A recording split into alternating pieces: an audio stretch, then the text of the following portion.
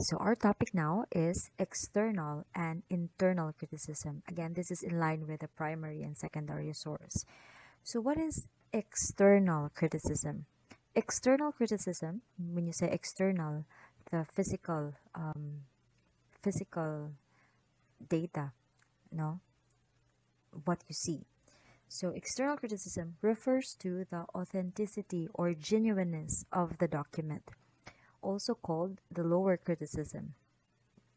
So, like for example, there is the autopsy report that's been scattered. You've got one copy.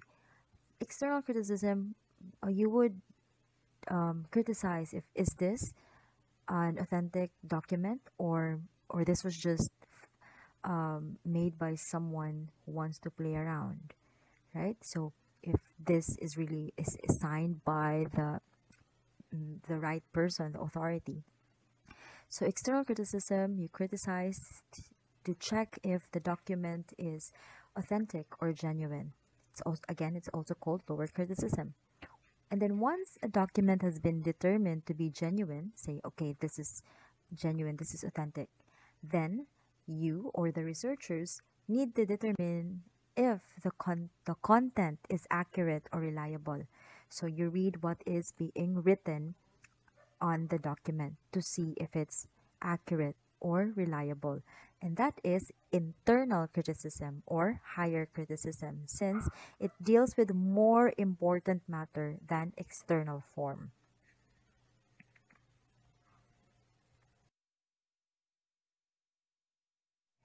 So again, external criticism, you ask you have the primary document, so you ask if is this authentic?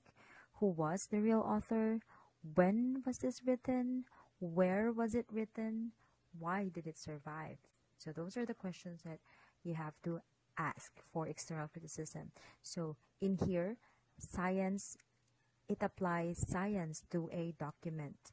It involves physical and technical tests.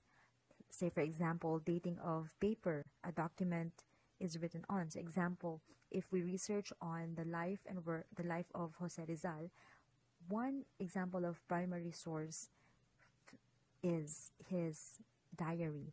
So for us to know if the document is authentic, we have to check for the paper, the date of the paper. So it involves a knowledge of when certain things existed or where possible. So internal criticism, so these are the things that you have to question about the primary document.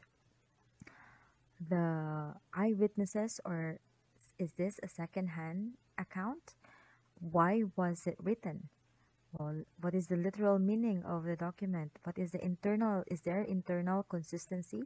What are the connotations? What is the meaning in context?